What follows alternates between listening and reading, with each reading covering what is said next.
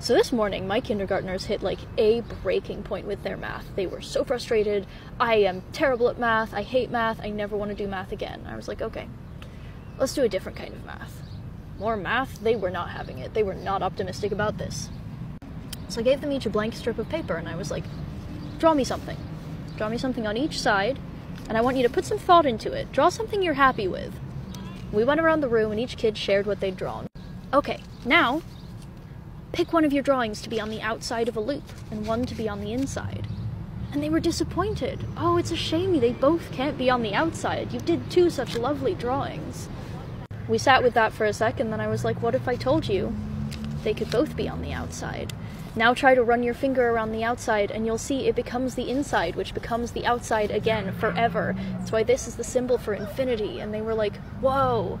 And then this one kid was like, I thought we were gonna do math.